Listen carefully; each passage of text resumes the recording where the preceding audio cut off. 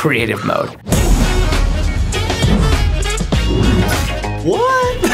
Oh! This is going to be a huge, full-on, almost other game.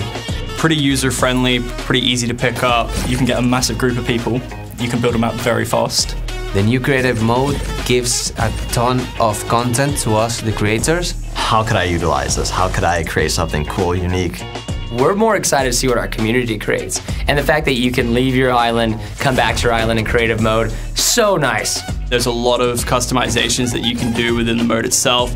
Grab a wall, you can grab a chair, you can grab a table, like. I have no limits on what I can make. I just thought making like mazes. Deathmatch game modes. Parkouring on objects, fridges and beds and signs. Hide and seek maps, parkour maps, adventure maps. It was just the fact that I had the entire tool set available to me. Car launch sniper battle. Oh! Oh!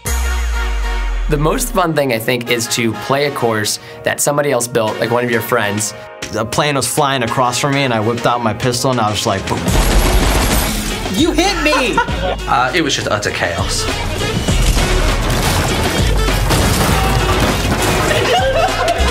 This is like an entirely new mode that opens up entirely new possibilities. This is just the beginning of something that's going to be huge.